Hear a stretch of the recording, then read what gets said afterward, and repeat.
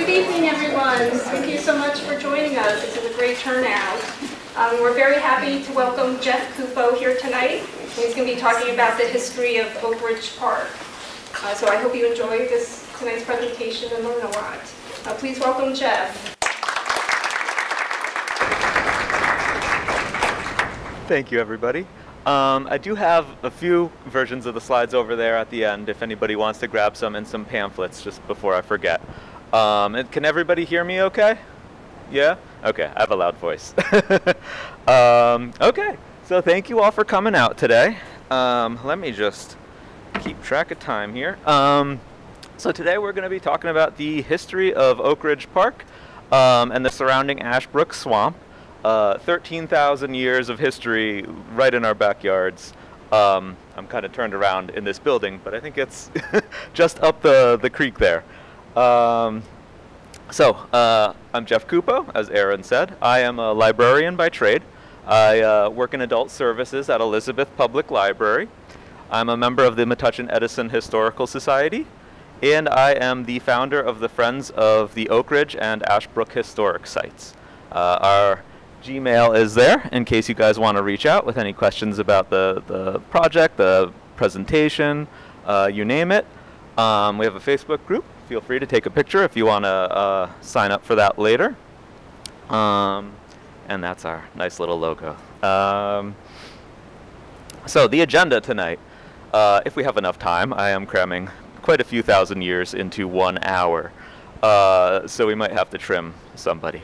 But the plan is talking a little bit about where we're talking about and what we're talking about with geography and geology. The first figures we'll be talking about are Sachem Quaramek, Kanakamak, Thingarawis, and Kapatamine, the Lenape from the area. Next we'll have the first slave on the site named Phoebe. We'll be looking at a few black patriots from the Revolution, Private Oliver Cromwell, Cujo Baquante, Stacy Williams. We'll touch briefly on Isabel Hartshorn, who lived at the park, perhaps not in the farmhouse that's there, but we'll get into that. And then lastly, a couple of conductors on the Underground Railroad that were active in the area. And we'll conclude with a little story on the message rock that's at the site. So, before we get too far into it, I want to talk about kind of where my focus is and what I'm doing here and why I'm doing it. So there was a great local historian from Bergen County named Kevin Wright, and he has this quote that I really like, and it's, "History holds a mirror to human nature, its possibilities and imperfections." And I really like that. It sums it up perfectly, at least for me, that history, a lot of people view it as a source of pride, and it is a source of pride. But you can't just look at our successes in our past. You have to look at our failures too. I think history is about problem solving. We all know the old quote, those who don't learn from history are doomed to repeat it.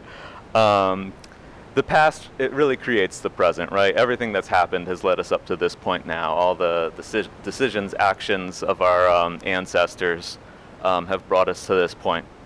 So it's up to us in the present to learn from that to create a better future. I also think history is not just about memorizing dates. It's about understanding people. It's about connecting with people and learning their stories and looking at a life with all their actions and choices and decisions all stacked up from beginning to end. I like local history because it shows us the stories that are literally right under our feet that we don't often know about, and that it's up to dedicated local historians working for free, working on passion to teach us about. Otherwise it would all go overshadowed by our George Washingtons and our Abraham Lincolns. Given that my interest tends to be underrepresented people, those that are whitewashed out of history often, so our women, black people, indigenous people. So those are a lot of the stories that I'm focused on tonight. I do think all of these people that I will talk about are as important as our George Washingtons and our Abraham Lincolns. Because everybody in this land, from now back to the founding and before, have created where our society we're in now, our circumstances that we're in now. So yeah, that's what I'm going for. But before I go too deep into it, I wanted to give a few special thanks, because this is not all me. This is decades of work that is going to be shown to you tonight. So extensive past work, and he's cool enough to come out tonight. Bill Fedursky, who has spent 30 years battling and trying to get this story out there. Walter Stokel from the Metuchen Edison Historical Society has done a ton of great work on the Battle of Short Hills. That's Short Hills, Plainfield, Edison, that area, not the Short Hills, the town. And Brian Toll, also from the Clark Historical Society. A lot of people helping out recently, Janice Stavenick from the Plainfield Friends, Rick Gefkin and Dr. Rich Veet from Monmouth County, Dave Bierman from the Scotch Plains Historical Society, and the other dedicated members of my friends group, Nick Cruz, Nikki Mason, Allie Blumenfeld, and of course I cannot forget Aaron and Megan and the Clark Public Library for bringing me here today.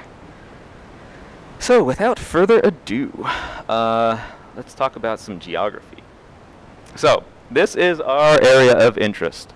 We have at the focal point Oak Ridge Park, as well as the Ashbrook Reservation and the Ashbrook Golf Course, as well as the surrounding neighborhoods, going out maybe a mile or two, all kind of surrounding this central swamp and the heights around it. So the Lenape camps we'll talk about kind of extend north towards the Shakamaxon Golf Course. The Battle of Short Hills kind of goes west towards the Plainfield Country Club. The farm that was at Oak Ridge extended down Lake Ave quite a ways, where Locust Grove Road is now, you know, that kind of area. It is originally known as Ashbrook Swamp or Ash Swamp. The Lenape called it Tamaquess. It is in modern day Clark, Scotch Plains, and Edison. Historically, it was in a variety of towns as they've evolved over time. Clark originally being part of Rahway, Edison originally being, or this portion of Edison being part of Woodbridge. So we'll touch briefly on that. All right, so jumping back a few thousand years, Lenape-Hoking. So the Lenape, before any of the colonists came here, this was their homeland. It's broken up into two broad areas. That light green at the top is the Munsee territory. The two darker greens, there's a debate on the language there, whether it was two languages or not, but for the purposes of this, we're calling them the Unapi, or the Unami Lenape. And again, the top is the Munsee. We're mostly talking about the Munsee. That's the Hackensack, the Navesink, the Raritan, the Minisink. They all kind of have roots in the Oak Ridge Park area. At the point of contact when the Dutch get here, it probably is Unami territory, the Sanhekins. The Raritans actually came from the New York City area and chased them out around 1630. All right. But the dividing line is generally the Raritan River. Then we have New Netherlands, 1614 to 1674. Reaching out into this area, largely focused on the Hudson, though, but the Dutch were poking around the area. Tamaquess, the name for the swamp, has its roots in the Lenape word for beaver. Beavers were really important for the fur trade, where the colonists down in Virginia were looking for gold. Up here they were looking for furs, soft gold, they called it. Very lucrative. And back in the 17th century, the native nations were really as powerful as the Europeans were. They would go toe-to-toe them in fights. And there was really a lot of nations vying to control this slave fur trade. And it's just a fascinating time that we don't really talk about. We kind of skip straight to the revolution. So I know I said history isn't about dates, but I just want to kind of go through the progression of ownership that led to the Oak Ridge Swamp. I'll touch on most of these just briefly. So Henry Hudson was 1609, sailing for the Dutch. Like I said, New Netherlands comes in around 1614. In 1664, March specifically, King Charles II, he gives his brother James, the Duke of York, New Netherlands, despite it not belonging to England, or really the Dutch for that matter, but the Dutch controlled it. So then James, wanting to take his prize, sends a fleet under Colonel Richard Nichols to take it from the Dutch. So Nichols sets sail in May. Now, while Nichols is sailing, James gives half of New Jersey to two guys, Sir George Carteret and to Lord Berkeley. These are the Lords Proprietor. By the time Nichols gets there, these guys already technically own the place. Nichols takes over without firing a shot. He lets the Elizabethtown Associates buy the Elizabethtown tract, which is this huge tract. I'll show you on the next page. I'll show you now. It's big. It's kind of in the middle there. So along the Raritan River, pretty far into New Jersey. So he lets them buy that. That'll be a problem later. Ashbrook Swamp, Oak Ridge Park, that's included in that. Probably sold by the Sachem Queremec. And then we got a little bit of progression. You know, Philip Carteret, George's cousin, he's governor. The Second Anglo-Dutch War ends, and that's when the English technically really get New Netherlands. Before that, they were just holding it hostage. The Dutch take it back for a year, splits into East and West Jersey. And this is when the Ashbrook Swamp is then sold a second time in 1677, sold to the Carterets by Kanakamak, Thingarawis, and Kapatamine. Deputy Governor Thomas Rutgerd, a bit corrupt, gives himself the best land, including what is now Oak Ridge Park. He has it for a bit, passes through his family, and eventually it's sold to the Smith family in 1696. So, just to highlight a couple things, again, Oak Ridge Park, Ashbrook Swamp, it was owned by the Elizabethtown Associates and George Carteret at the same time, two rival governments, and sold twice by the Lenape. That's funny now, but it'll be even funnier later. So these are the two tracts that we're talking about that have been sold that include the Ashbrook Swamp area. So like I said, the Elizabethtown tract you can see on the left, sold in 1664. On the right you have what I'm calling the Tomaquest tract. It's not just Tomaquest, it's just that little part at the top, but that's what we care about. So there it is.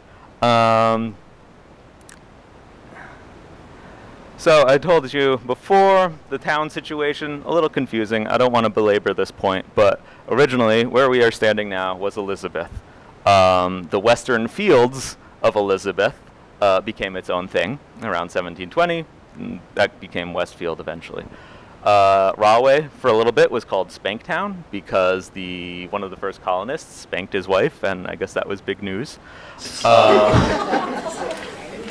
Bridgetown for a little bit, even though back then they were still calling it Rahway, Rawak. Rahway became officially Rahway in 1804, and then Clark seceded in 1864. Scotch Plains has kind of always been Scotch Plains, except for a little bit where they decided it was Fanwood, and then it was Scotch Plains again.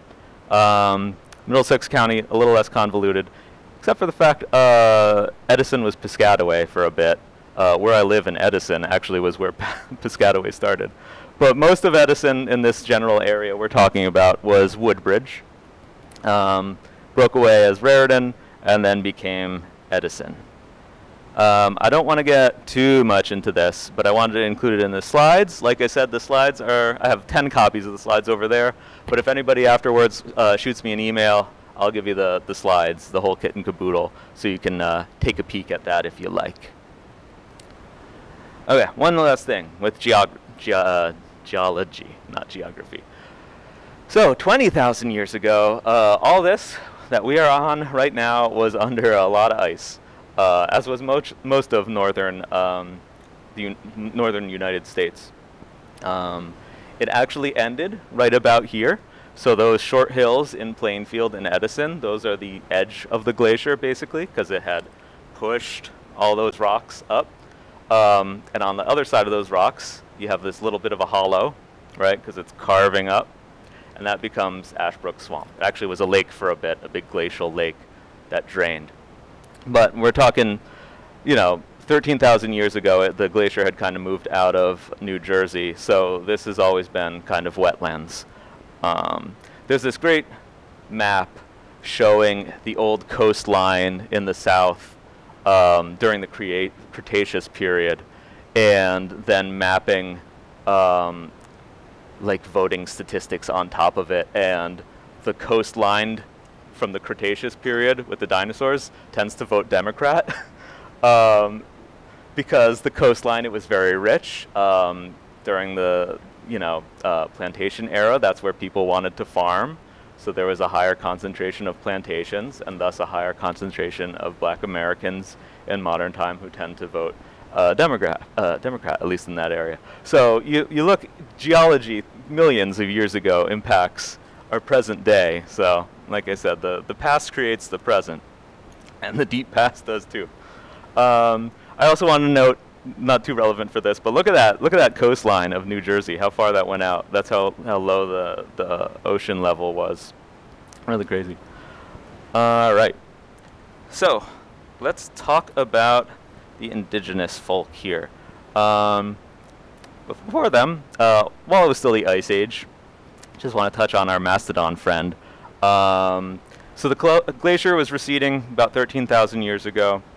The first people in New Jersey were called the Clovis. It's this really widespread culture across the United States. Big game hunters. They made these real distinctive spear points, and they would hunt mammoths and stuff. They first found them in New Mexico, Clovis, New Mexico. But they were over here in Jersey, sometimes hunting mammoths and mastodon, but in Jersey, mostly smaller game, reindeer, giant beavers. Like I said, the swamp was always a swamp. It was nice, rich, fertile, wet land. It grew some nice forests. Mastodon, unlike the woolly mammoths eat grass, mastodon eat trees. So a mastodon, 12,000 years ago, munching on some trees in Oak Ridge Park, lost a tooth, as you do when you eat wood. And Charles Filhauer, the renowned Lenape expert from earlier in the 20th century, found it one day with his Boy Scout troop.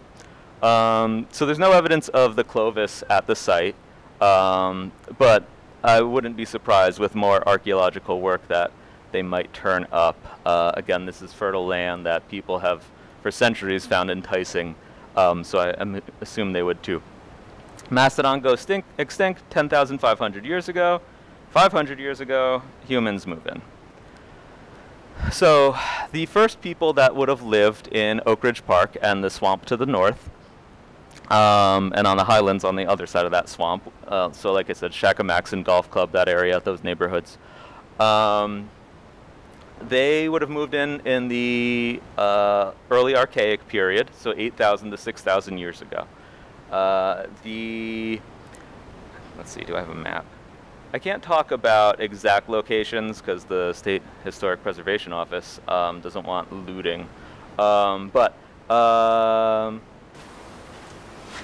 this general area is where you have the oldest sites. You have two still in the, oopsie daisy, two still in the swamp, two hills. These are public record. You can know about these. So there's a police academy. The hill behind that was one of the village sites. And then a little bit deeper in the swamp, right behind the Union County building, or the Union County College building, is it's called Red Hill. There's a hiking trail that actually goes around it, and it's high, not down in the swamp. I've hiked in the swamp. Don't hike in the swamp. It's not fun. So that's where people were living. Those two hills I mentioned, those were more late Archaic, so 4,000 to 2,000 years ago. In that period, they started eating a lot more grains, wild grains, and shellfish, and you had a population boom. So that might explain why we see a lot more evidence of them in that period. Pottery makes it to New Jersey in 1000 BC. I know it's weird to think of people not having pottery, but pottery is an invention, it's a technology, and it has to spread around. So that begins the woodland period, which lasts until the contact with the Europeans. This is when the cultures begin to differentiate. This is when you see the Muncie-Unami divide, not just different languages, but different tools, different burial practices. Corn comes to New Jersey, 500 to 1000 AD. Prior to that, they were eating a lot of sunflowers. There's a kind of crop that's like quinoa that people were eating. But corn allows people to move towards agriculture. Very productive agriculture, actually. Corn's amazing. And you have a lot of population growth and development of religion and ceremonial life and all that. So this is that western hill behind the police academy in the swamp. This one's also pretty easy to get to. It's higher and drier if you wanted to poke around. The trail starts right behind the police academy. And this is only, 500 feet into the woods along a trail. So it's pretty manageable in case anybody wants to give it a shot. And it's last time I was there in the summer, it was pretty well tended, not overgrown or anything.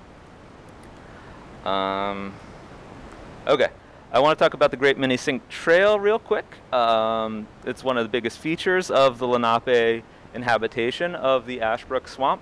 It's about 75 miles long as the crow flies. It connects the Unami and the Muncie peoples. It crosses the Navesink, Raritan, and Delaware River, starting down in the Navesink Highlands and runs up all the way to Minisink Island in the Delaware. Very long trail. It's the largest Lenape trail in New Jersey. The Sandhill Indians from Monmouth County are actually trying to get the whole trail on the National Historic Registry, which is really neat to see. So this is the Tomaquist track again. Just going briefly on what it contains. So it starts at Kent's Neck in the Raritan, which is a little bit west of Sayreville. It goes up the Raritan, then goes back across Bound Brook, or the Bound Brook, the waterway, into the Dismal Swamp in South Plainfield, that kind of area. It then goes up to a place called Matokshaning, which you'll note sounds awfully like Metuchen, and probably where Metuchen came from. That's the short hills, probably. And then finally up to Tomaquist, and then back down around to Kent's Neck.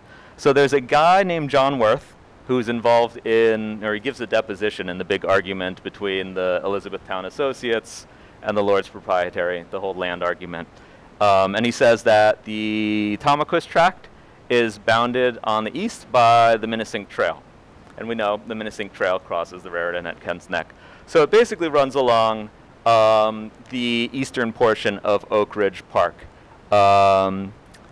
And if I had to guess, it would probably cross the river at Lake Ave now, if you wanted to walk a bit at that. So this is where I think my favorite part of this whole talk is going to be Lenape land sales. So there's this myth, very pervasive myth, is that the indigenous people were suckers, basically. They were naive, they didn't understand land and the European concept of property and money, and that's why they were tricked and lost so much land. I think a really good example of that myth is the whole Manhattan was sold for $24 worth of beads thing.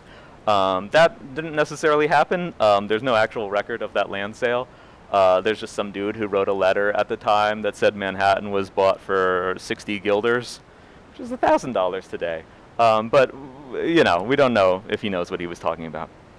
But where I think is really interesting is not so much in Manhattan, but on Staten Island. There's a sachem named Matano. If you're familiar with the Elizabeth area, there is a Matano Park in Elizabeth. He was one of the sellers of the Elizabethtown tract.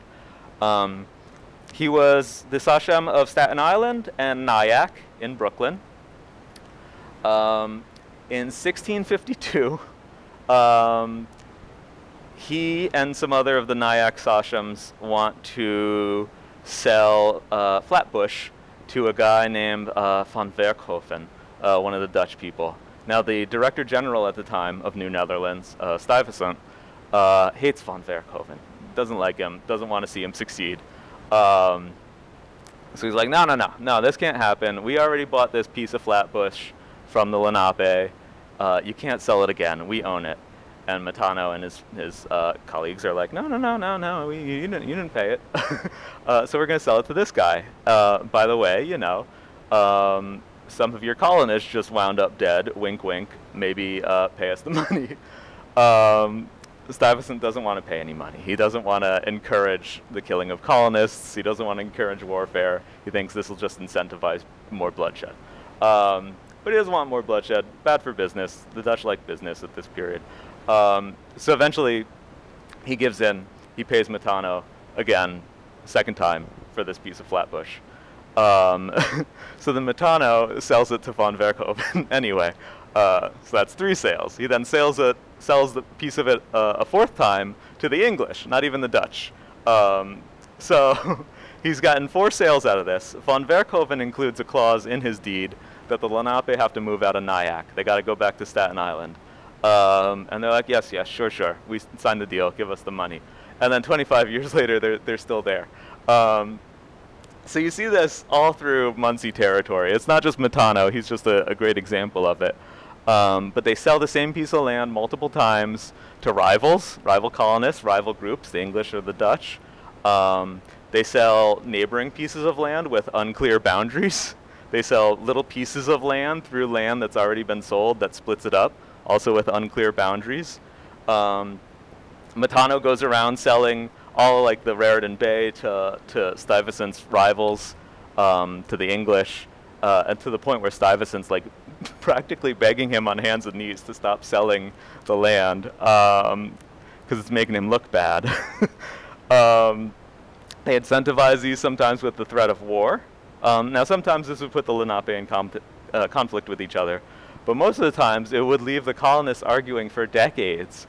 They would have to court the Lenape leaders to try to get them to side with them. They'd have to give them gifts. They'd have to keep paying for pieces of land over and over and over again.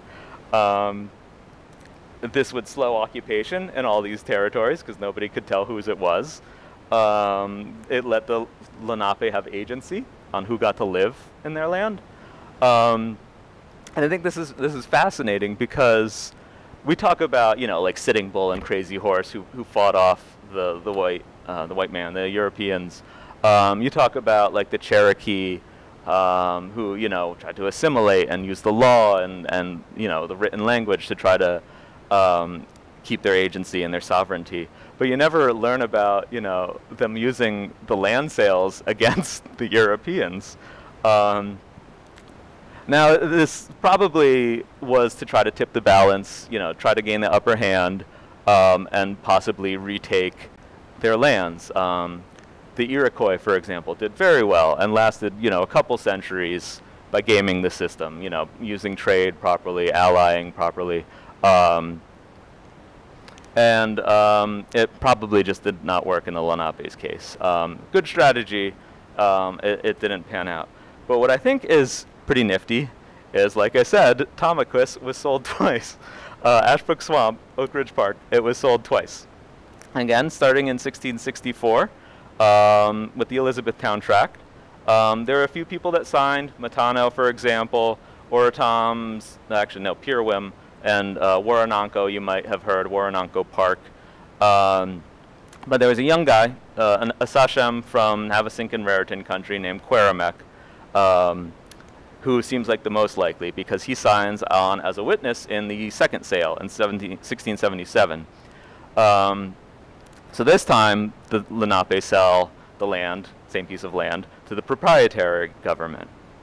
3 guys this time, Kapatamine, and 2 brothers, Kanakamak and Thingarawis. Quaramek signs as a witness, like I said, as did a gentleman by the name of Amaris, who is listed as the Sachem of the Nevesinks. So like I said, the proprietary government, the associates, they're involved in a really bitter land dispute with each other. It goes on to the mid-18th century, at least, 100 years of bickering. In between 1664 and 1677, John Worth, the guy I mentioned before, the deposition that talked about the Minisink Trail, he talks about when he was young, the Lenape in the Woodbridge Piscataway area threatened warfare. And in the Woodbridge meeting records, you see them buying a bunch of lead and gunpowder in 1671. In 1675, they freak out again and build a wall around their prison as a fortress. No attack ever happened, as far as we know, but they sold it again, and they got money again.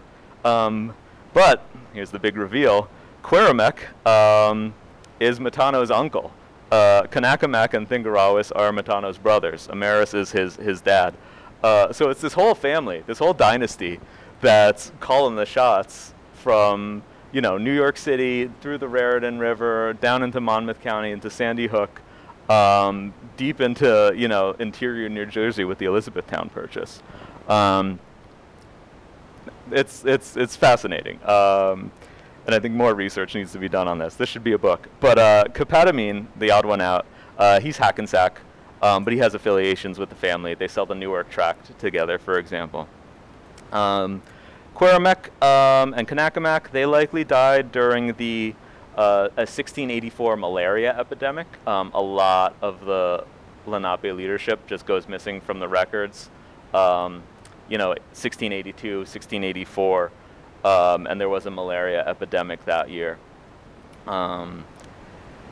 By the time the Homestead building, the farmhouse that was originally at Oak Ridge Park, by the time that was built, the Lenape population had plummeted. So this is 1720, 1740. There's 1,000 Munsee left in all in North Jersey, and almost 100,000 Europeans. But like I said, at Nyack, even though the Lenape were supposed to leave after they sold it to von Werkhoven, they stayed. And we actually do know that a Sachem named Matochin,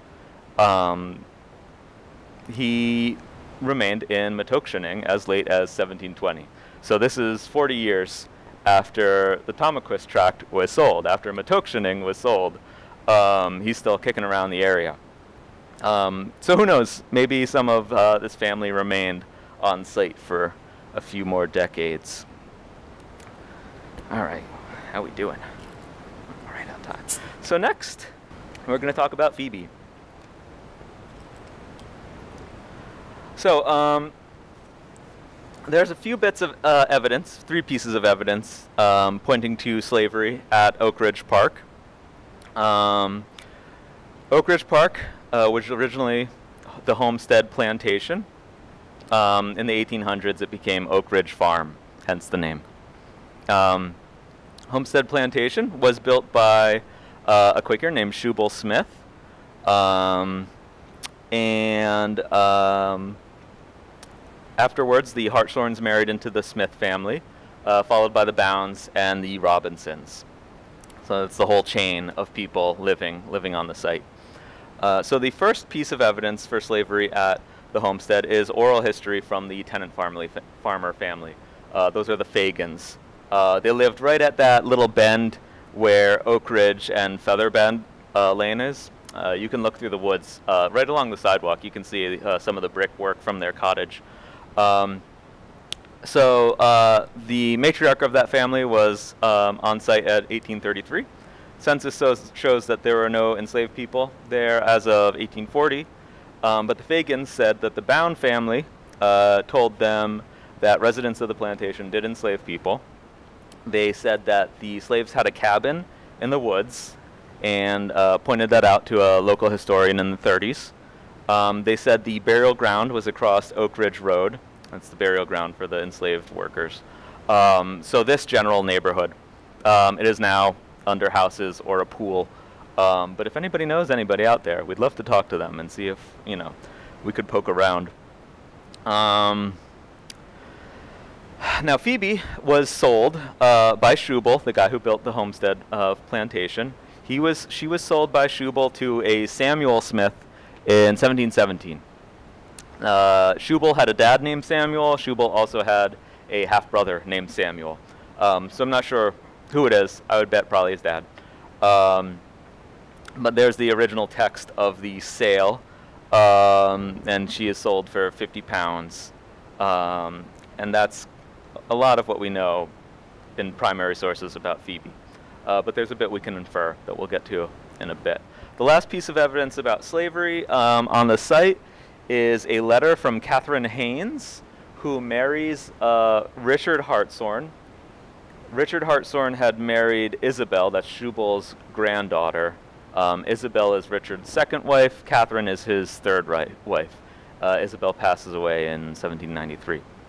While Isabel seems to have a kind heart, she leaves she leaves a portion of her will for the education of poor children, specifically poor black children. Catherine writes a few years before she gets married how she is trying all she can to buy a little black girl.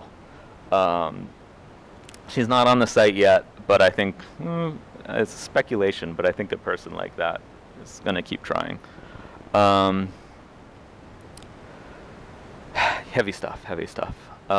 So Phoebe.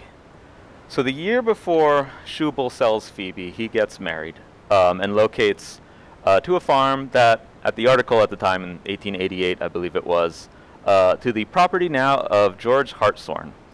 So the family that owned Oak Ridge Park, it originally was a much larger piece of land. It's basically all of Oak Ridge Park. And then I drew out the Locust Grove section of the farm there. It was eventually subdivided by later people in the family. Richard's children, I believe. Richard Hartshorne's children split it up. One crop, I mentioned Thomas Rudyard, the deputy governor that gave himself the best piece of land. And one of the things he liked about the swamp is that salt hay grows there. He considered it a very lucrative commodity because it was a good source of food for livestock during the winter. He adds, though, that there's a trade-off to this lucrative commodity, is those that live on property that have salt hay tend to have poor health because they're living in swamps. There's mosquitoes, there's disease. So it seems that Schubel set up shop in the Locust Grove section. There's kind of two heights on the southern side of Oak Ridge Park. One is where the Oak Ridge farmhouse is right now in the parking lot. You can see it. The other is in this Locust Grove section. So it seems like he set up shop there, built a temporary cabin, as one did back then, to kind of set up shop while you build your main house. So even though Phoebe, probably, who hadn't been sold yet, was in the Locust Grove area living, all that salt hay, you can see from this map where all the swamp is in Oak Ridge Park. So she would have walked to the probably eastern portion of the park to harvest the hay if she was, working for the family. Another thing to add, that winter between 1716, when Schubel moves there, and 1717, when he sells Phoebe, the winter is called the Great Snow, or there was the Great Snow that winter of 1717. It was the worst winter in 3 centuries in New England, like 20 feet of snow in some spots. I presume if New England was buried under snow, New Jersey, which is not that far away, also would have not fared too well. So you have Phoebe probably working in the swamp, probably getting all these diseases from mosquitoes, trudging through the snow during that really bad winter, and it paints a picture. So Phoebe is sold by Schubel for 50 pounds, which is double the average rate for a slave during that period. My speculation, perhaps, is that Schubel sells the slave to Daddy. Daddy gives him a good price to help him build his house.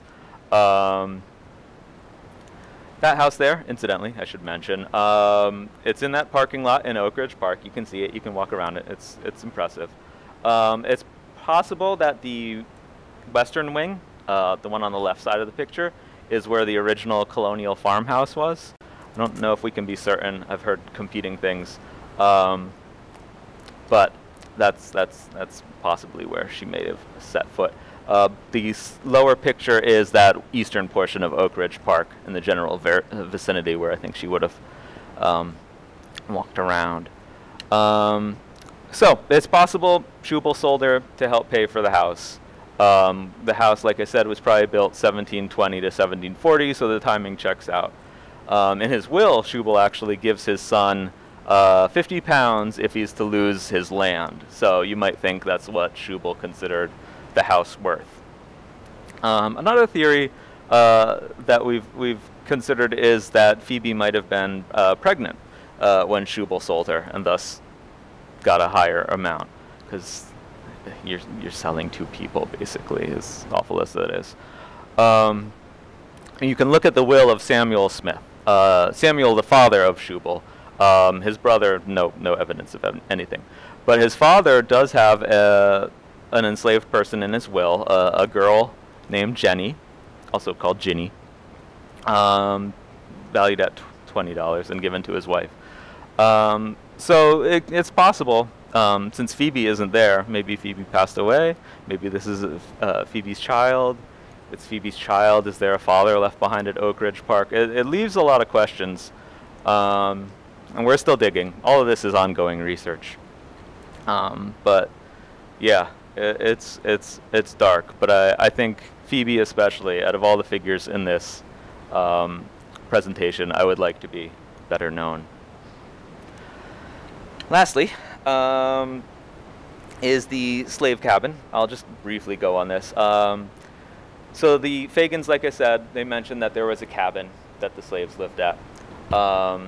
There was a local historian, Grimstead, who talked to the Fagans, and he drew a map of where it was. We also found a couple maps from the 1860s that have a pathway going to nothing, except where we found that cabin.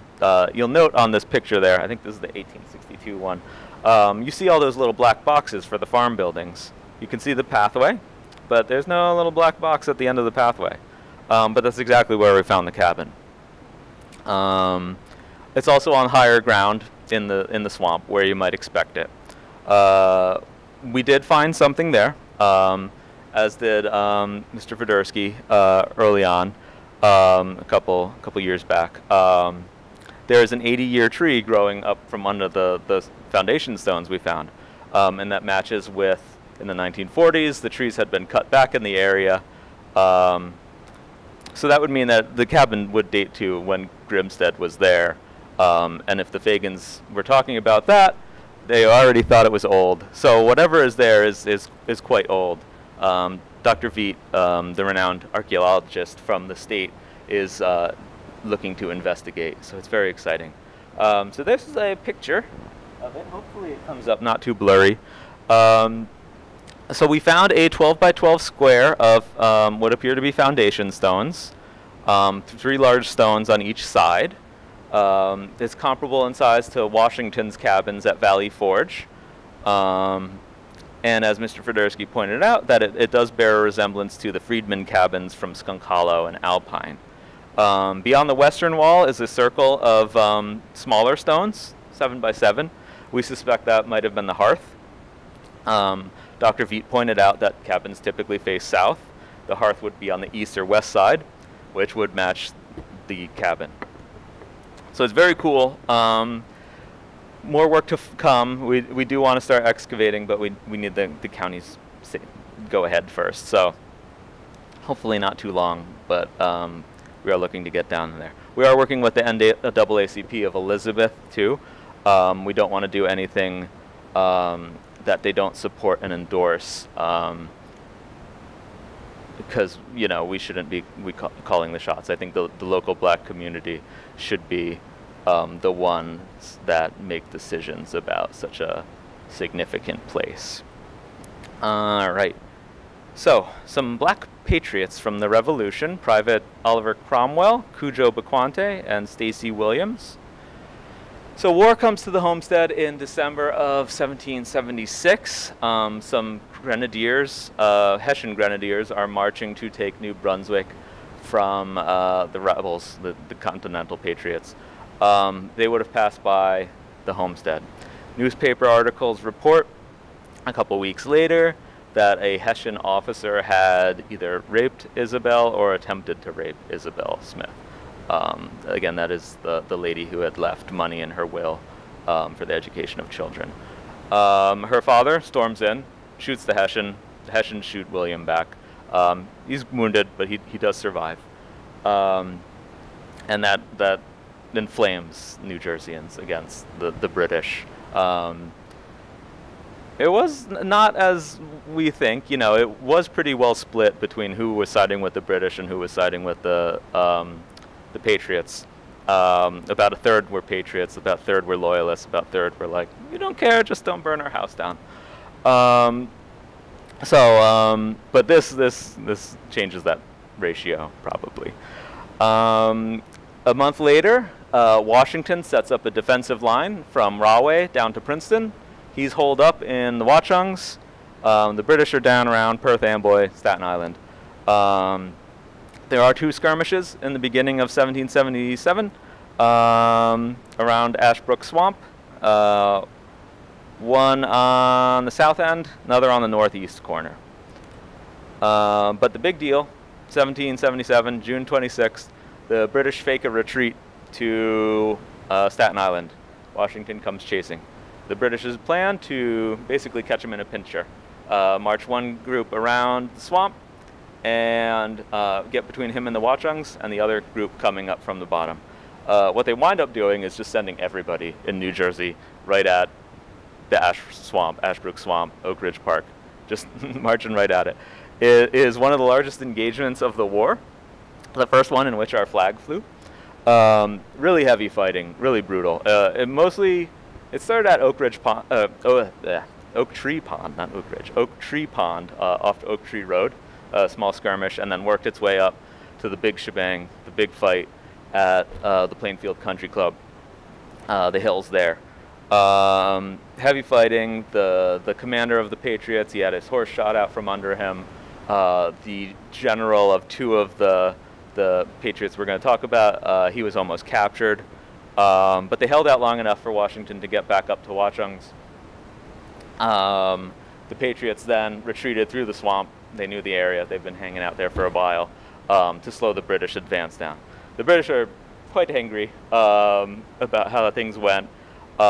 Huge loss. And they wind up plundering and burning Scotch Plains, Westfield, before all of them, every single one, leave the state. So there were thousands of black soldiers on both sides of the war. Around the time of the Battle of Short Hills, they make up 4% of Washington's army. By the end of the war, it's doubled. Despite that, we only know of about 25, 40 black New Jerseyan soldiers. But 3 of them, we know, at least 3 of them, were at the Battle of Short Hills.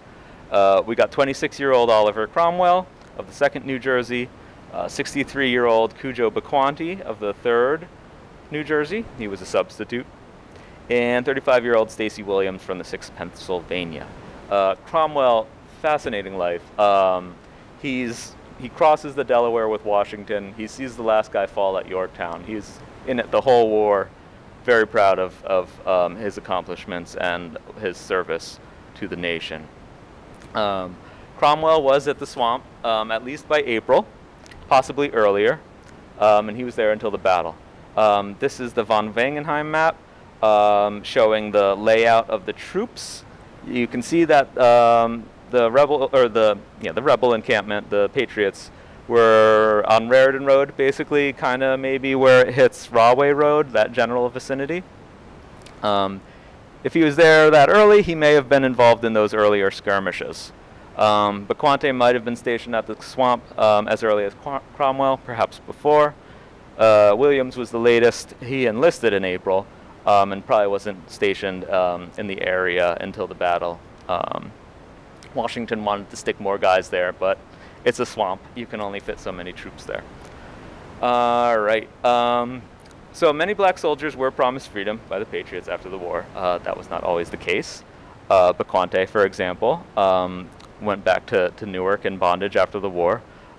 Interestingly, he probably was a member of the Akan royal family. He had been enslaved in Africa, probably becoming a prisoner of war, as was common. So he goes back as a slave. Cromwell was free. He was born free. He was mixed race. When he applied for his pension in 1820, though, he's got $10 to his name. Some kitchenware, some furniture, the clothes he's wearing. He's old, he's unable to work, his daughter has disabilities, he's caring for her.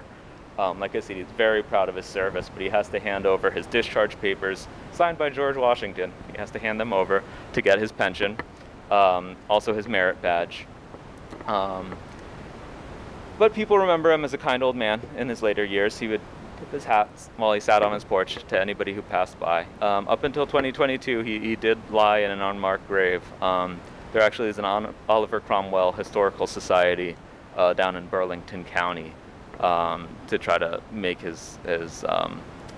more well known. William's very similar story as Cromwell. Laborer, tries to get his pension in 1818, $7 to his name. Poor health. He was wounded at the Battle of Brandywine. He was at Valley Forge. That probably did not help his health situation. But Bequante, despite all his hardships, cards stacked against him, becomes very successful selling exotic plants in Newark to the upper class there. Very well known. They used his business as a landmark on a lot of deeds. By 1821, he was one of the wealthiest black men in the nation. He was the first black business in Newark and possibly in New Jersey. I want to touch briefly on Isabel. Research is just really getting started with her, but her money did go to build a school. It's in Rahway on 261 Central Ave. You can go take a look. It's currently owned and supported by the Ebenezer AME Church. Built in 1844, closes in the mid-1880s, averaged about 35 students a year. But it is really something to go stand there, at the doorstep and picture, the kids, the parents that were there, over the decades and, the hopes and dreams. And it's a powerful place to be. So I encourage people to go check it out and support the church to refurbish the school. I want to talk quickly about Reverend Oliver and Reverend Garnett. So Rahway was a stop on the Underground Railroad. Possibly the most important route in New Jersey was running through Rahway. There was a conductor named Reverend Thomas Clement Oliver. He and his father would travel through Rahway. He would stop here. Again, here, Clark was part of Rahway at the time. He would stop here to get fresh horses from a gentleman named Joseph Garrison. Southern Clark, below Lake Avenue, was known as Quakertown. That's where a lot of the Quakers lived. And Oliver and his father would typically rely on free blacks and Quakers to make his way north. So this is the logical spot for him to stop. He grew up on a Quaker farm, attended a Quaker school. He recounts how his career began at the age of 7. He was at a church gathering and a slave chaser or slave catcher turned up, and the crowd started beating the guy up. And little 7-year-old Thomas wanted to help out, so he finds a big stick and hands it to a man to help beat up the slave catcher. That continues through his career. He says he started in earnest as soon as he could drive a horse, so probably the 1830s. Once near Mount Holly, he was escaping with a family north, and 2 wagons of slave catchers started chasing him. So him and his guys get out. They run a clothesline across the road. They trip the horses on the first wagon. They stick a bunch of poles through the wheels to break them. They tie the guys up. They take their guns. They ambush the second wagon. They put the family on the second wagon, and they make it successfully up north. And I really love in his interview, he says he never saw anything done prettier. Really, really amazing guy. He continues with his work on the Underground Railroad until 1861. Judge Hugh Bound, he lived at that farmhouse that's in Oak Ridge Park. Probably built the eastern wing for his library. He is a Quaker, as was much of the family from Schubel to Hugh. There were no slaves at Oak Ridge by the time he was the man of the house, although the house was actually owned by his mom. But he was a very active politician. I have it all here. He was Justice of the Peace. He was a co-founder and mayor of Clark. delegate to the first and second Republican National Convention, does a lot. The Quakers in the area are said to have been involved in the Underground Railroad. His cousin, George, at Locust Grove, supposedly had a secret compartment in his basement. Bound wouldn't have needed one, given the, as I know from firsthand experience, impenetrable swamp on his property. He and his uncle, that's George's father, they called for the emancipation of all the slaves at the New Jersey General Assembly. And going a step above a lot of abolitionists at the time, he said everybody should be able to vote, regardless of skin color. So he's hardcore.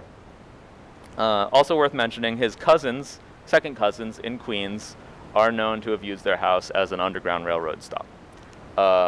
You can go check it out. It's still there. There's a great society that runs it.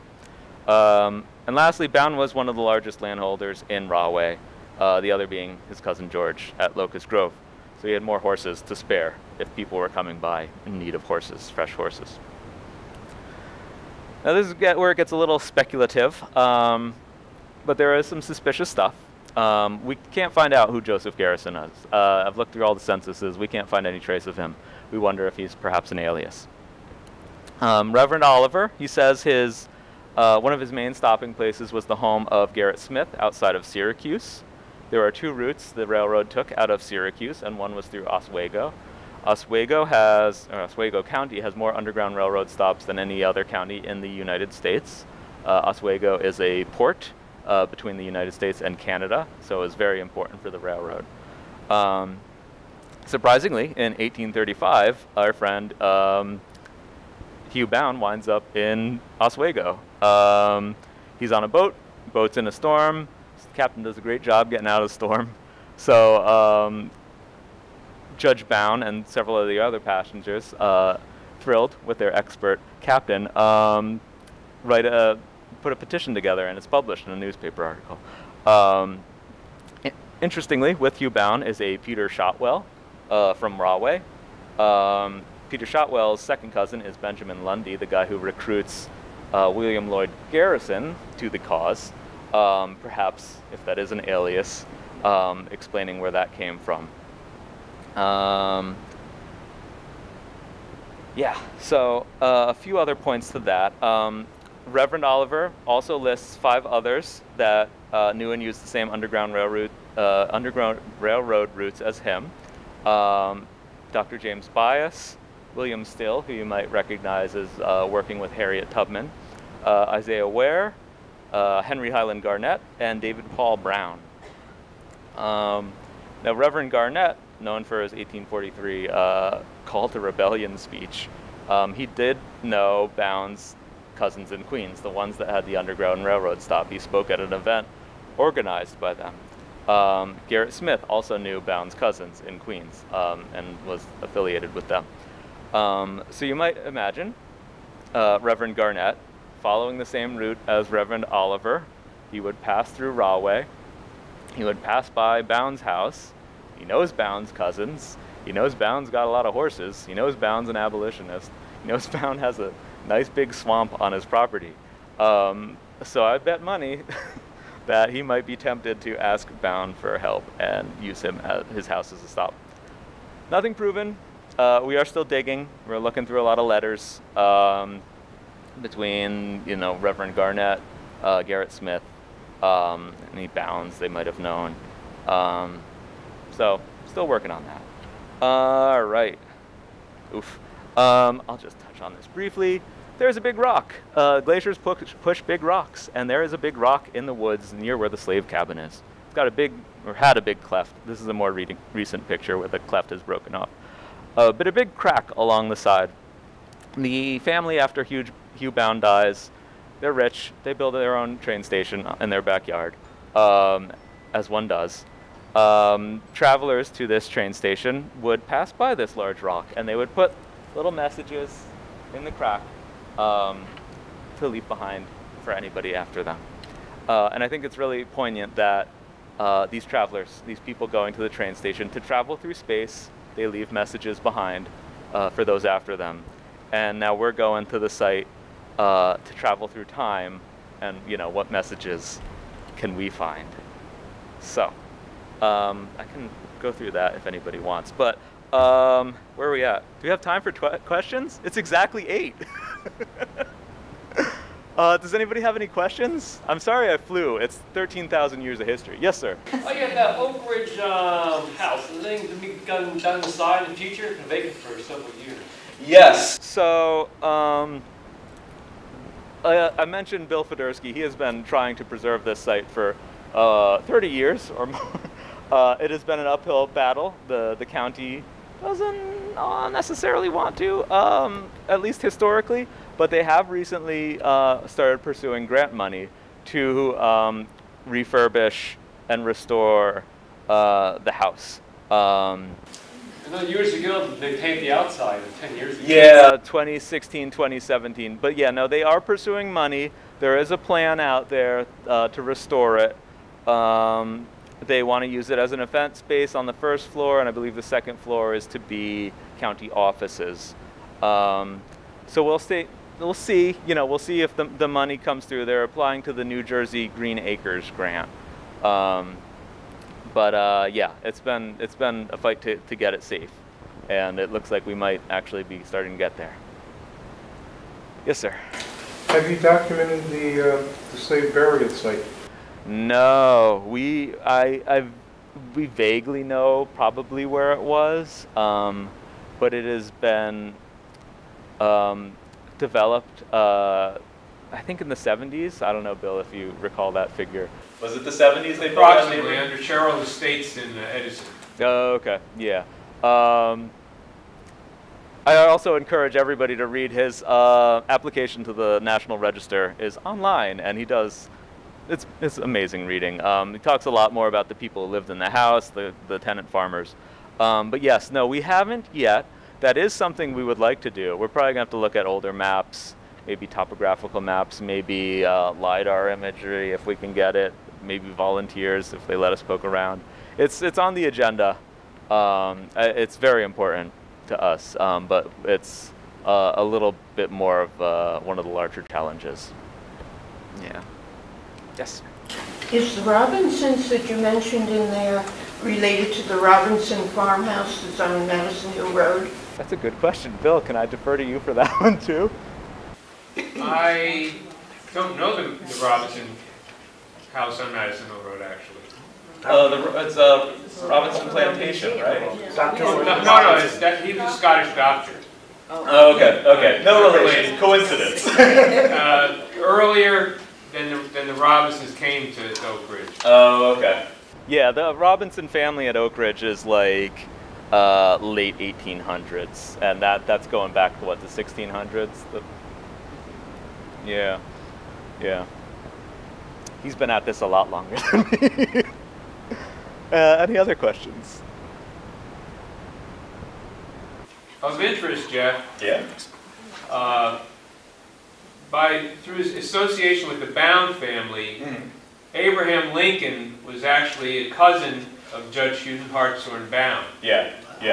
So when Bound went to the Republican conventions and Lincoln was eventually nominated, He's like, I'm voting for my Bound cousin. would have had a part of that. Yeah. For some of the Edison people, while Thomas Edison, was at his place in Edison, he would frequently take a horse and buggy up to the train station at Oak Ridge to pick up supplies and whatever. So he was actually fairly friendly with the family there, and would visit whenever he would come up to pick up things at the Ashbrook station. Yeah, let me, if you want to follow the path, there actually is, where am I here? You can barely see it. So this is where the station was. If you go up, there's a path on the left-hand side of the homestead that takes you basically straight there. There's a couple of telegraph poles on the left. So if you wanted to follow in the footsteps of Edison, you could go basically there and follow that straight path back to the homestead. As you can see, there's so much to this one site. As Bill says, it has everything. And it's just a wonderful site. We'd really love to see the county preserve and educate about the history there. Markers, the works. recreations. There's a lot that could be done. Jeff, could I just point out for the Rev War people here, the site is incredibly important because there are broadsides that were put out about atrocities that were directed by the British and the Hessians throughout the early part of the war.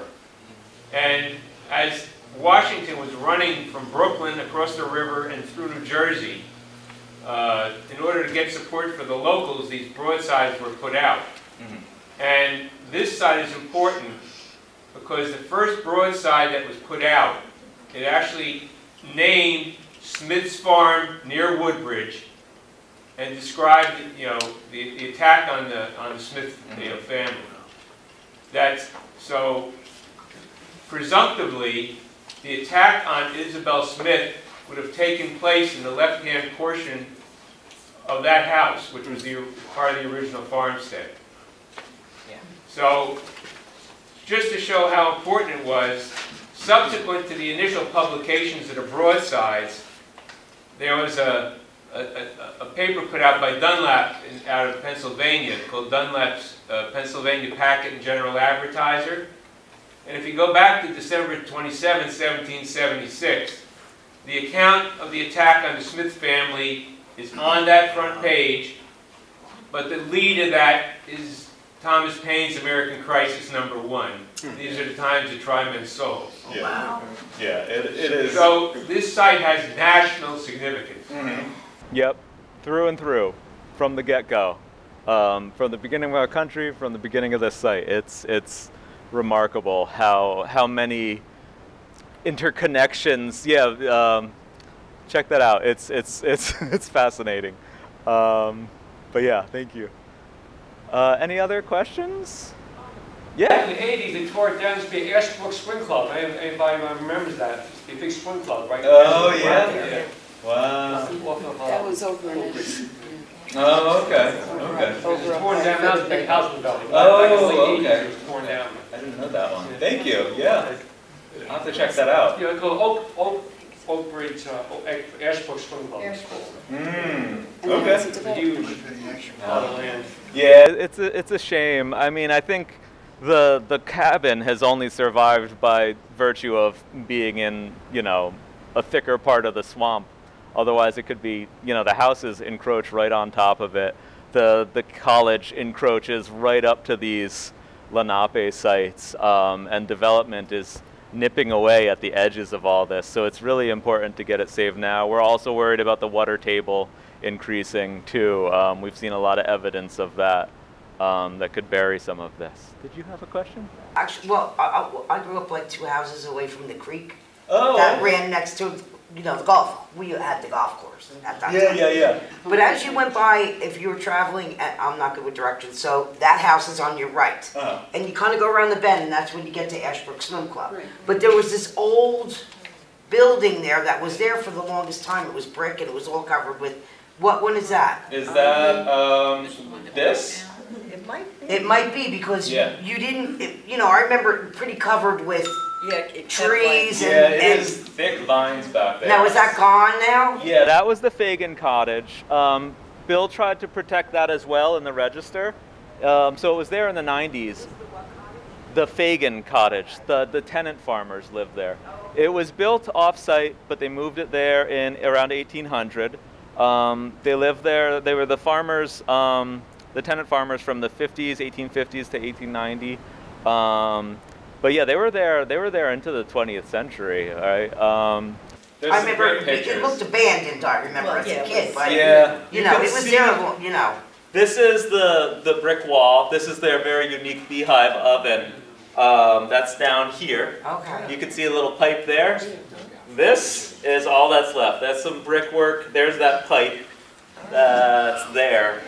It's just a little mound of bricks. It burnt down. Yeah. It was dilapidated. Nobody saved it. It burnt down.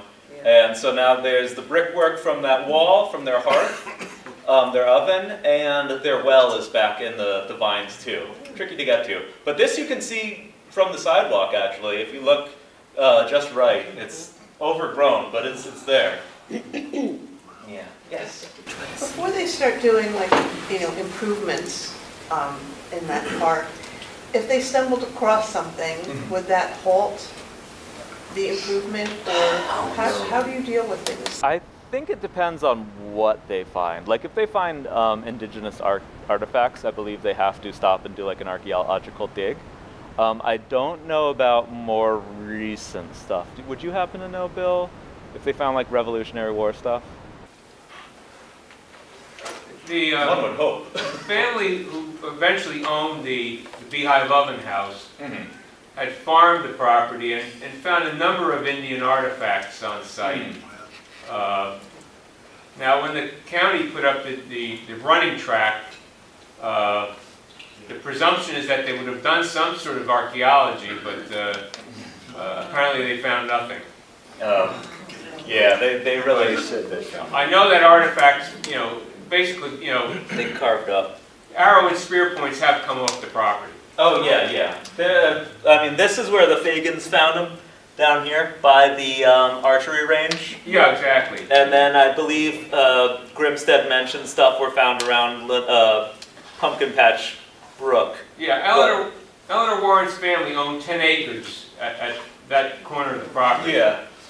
Yeah. And only because Eleanor Warren's grandmother was a ward to the family and had grown up on the property.